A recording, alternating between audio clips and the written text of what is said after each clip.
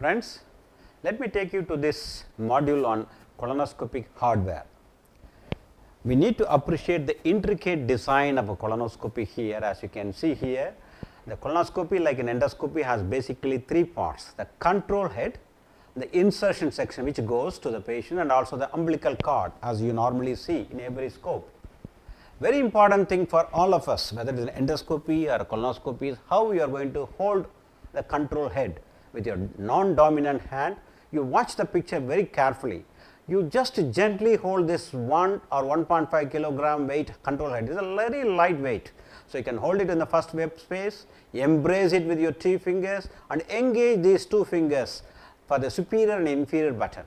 The index for the superior and the middle finger for the inferior button. Like that, you just control, that is the way to hold the control head. And the control head, soon you will find out it has 2 wheels and 2 buttons. The wheels are mainly to steer. It is like a steering wheel in your car, isn't it? That also you already know. If you are a seasoned endoscopist, I am sure these are all going to be very basic for you, but still, to have a comprehensive understanding, I need to tell you the big wheel is meant for the up and down movement. Like for example, if you bring the big wheel towards you, the tip of the scope looks up, if you see the monitor like a clock, it looks at 12 o'clock position. The big wheel away from you, it starts going towards the 6 o'clock position. So, you go by the clock. The next important thing is, of course, the right and left, and the small wheel does that. Okay. The small wheel away from you takes it to the right, towards you takes it to the left. But small wheel is seldom used both in the upper and lower GI endoscopy, because we use the torquing clockwise and anti-clockwise in order to do. If you do a clockwise like 9, 10, 11 like that, clockwise torque, you turn to the right, anti-clockwise turn to the left. So, these are all the things helped by this, and how it is possible, that is because of this what we call this chain and sprout mechanism, wherein by this strong mechanism of pins, and it is able to do the whole thing. So, the whole assembly is very fascinating. It is all decades of hard work by the scientists. They have done this marvelous design in a compact pack for you. Coming to the important thing before we do is unlock the lock. That is a very important thing, because you see where I am just showing both the upper and the smaller wheel, that is a big wheel and a small wheel, they have the locks. You need to put it forward to move forward. Do not keep it in a locked mode. That is another important thing you need to understand. And you all know the function of the buttons. The superior button is for suction, as you can see in this picture, nicely demonstrated. Whenever you initiate the superior button, the fluid is sucked not only from the lumen, but also you need to realize, for the suction to be effective, the access channel cap, as you can see, should be closed. That is a common fundamental mistake you should not do. Like here, this cap has to be closed nicely, otherwise air can leak, the suction may not be successful. That is a very important thing I wanted to tell you. And also the inferior button has a dual function. Yes, that is superior button is for suction, inferior button is for dual function. So, what are the dual functions? It insufflates, so that the colon distance you are able to go forward, and also instill water whenever the lens is little muggy. So, these are all the important things. Let us understand how all this possible by this inferior button. For example, here normally what happens is, from the air pump, the air is constantly coming, but it is let out through a small hole in the inferior button like this. But when you place your hand, just your finger, middle finger there, and close that hole, the air no longer able to come out. So, it continues its travel, and while it does that, it is just pushing the valve and go to the end of the colonoscopy and insufflates. So, this is the thing. In other words, normally air continuously flowing, but the flow is directed towards the end of the colonoscopy thanks to this simple mechanism. The same way, the same inferior button, when it is in a normal side, it is not allowing the water to go, but when you press it hard like this, and it lets the water trickle down, and then like an infant passing urine, and it cleans the lens. So, these are the simple mechanisms. As I said, they look seemingly simple, but each valve is very expensive because they are very delicate equipments for that matter. and this is what we call the external anatomy you have seen, and this is the internal anatomy of the colonoscopy. So many tiny tubes all in this 10.2 millimeter scope, very marvelous engineering marvel, I would say. And each scope, whether it is a Olympus, Pendex, Fujinon, whenever a manufacturer gives a scope, better you see how it is getting attached. Here for example, a processor is there, Olympus 170, where you are able to plug in, and where the processor, and where you attach the suction, and where the bottle is coming, everything you should know, and then only you need to see. Very important thing is, of course, the last 20 centimeter or so of your colonoscopy, what we call the bending section, and also if it is possible, switch off the light, and with a magnifying glass try to see the end, because this is what we call it is a type of the end viewing scope, like a side viewing duodenoscope. Here is the end viewing, you can see the lens and the two things very nicely. It is demonstrated in this picture, as you can see. This is the opticals, and you can see the two lights here, usually either halogen, xenon, sometimes you can have also LED like here, and also the working diameter. Usually working diameter is quite big in colonoscopy,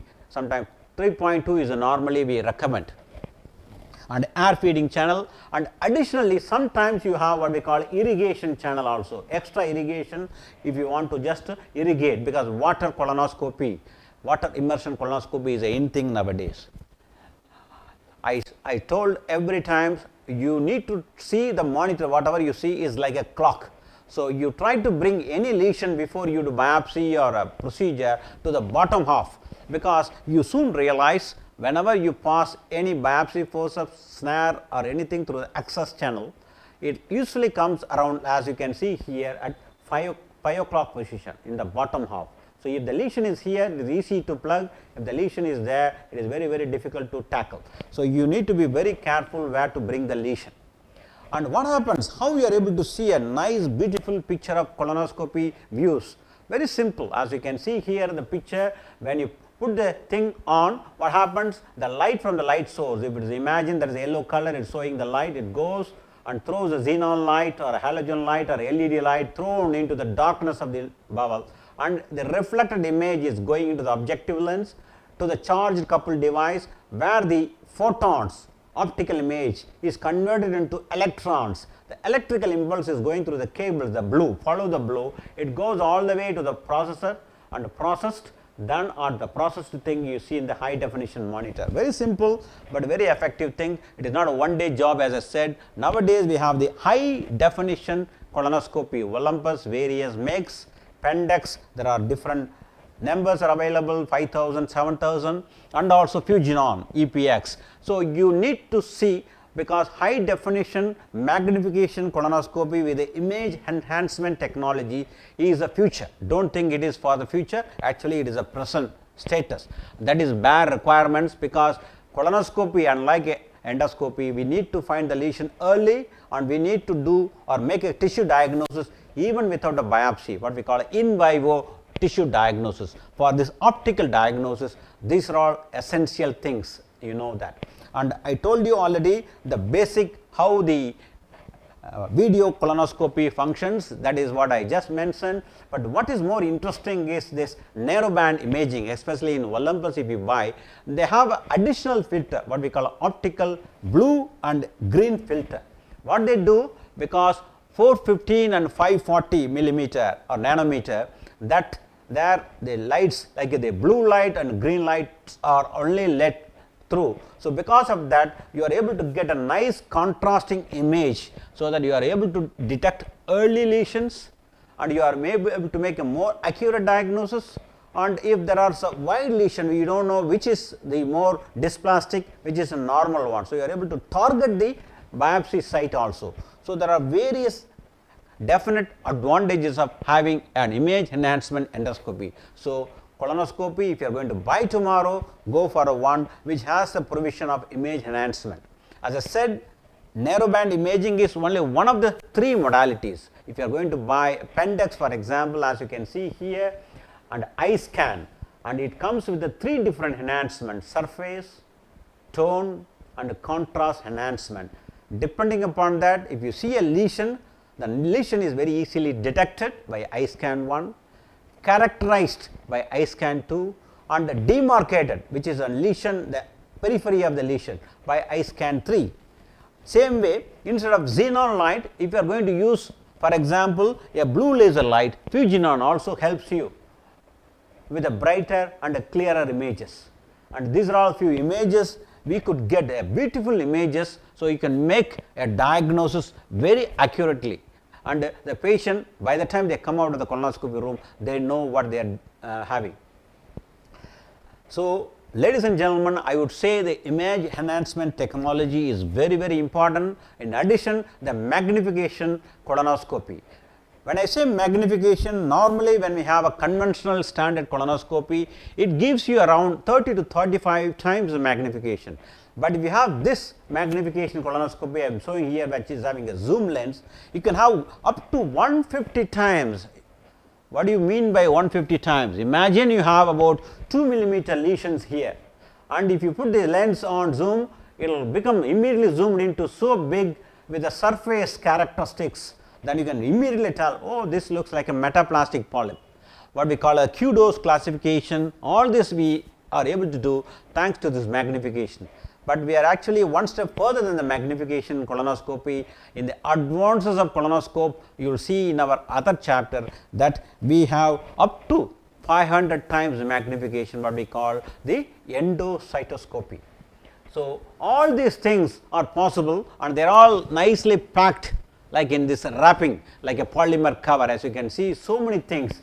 I would probably allow you to go back and read in the book and just stare at this picture for at least for a few minutes to see what are the things inside. See how the biopsy forceps, the light cable, bundles, air channels, they all how nicely they are compact. Because when you have a small mistake, the person has to unravel, do all the procedure, whatever defect he has to correct it, then only he has to put the whole thing together. So, it is a very, very expensive.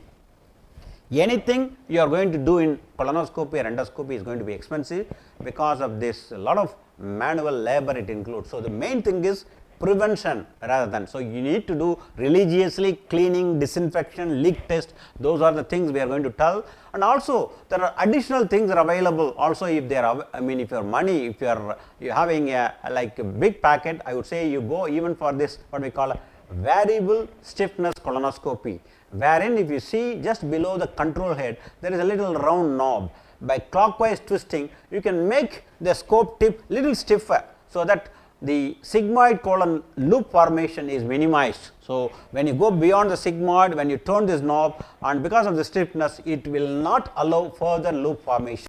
So, this is very, very important quality I would say. Then next important thing is the colonoscopy, unlike the endoscopy, is much more softer, and why it is still it is strong. How it is possible? Because of us, all this multi layers, you can see the rings of metal and all these chambers, polymer, everything coating together gives you the right mix, so that you have the flexibility at the same time not compromising on the strength. That is the beauty. But still, as I said, how you are going to hold, because endoscopy normally is shorter than you, because it is only 110 centimeter, whereas colonoscopy is taller than you like this. So, whenever you are going to hold colonoscopy, you need to hold above your head, and also whenever you are hanging in a storage cabinet like that, you have to hang them vertically, then only the water will not stagnate, and there won't be any problem of moisture inside, because infection is a problem. So, very ventilated cupboard like what we normally do in our hospital, this is the way to store, not in the suitcase where you buy it from. So, as a nutshell, I would say these are all the things you need to learn before you start taking the colonoscopy, thinking of doing it in the next patient. So, we will go to the steps of colonoscopy in the next module. Thank you. Until then, bye bye.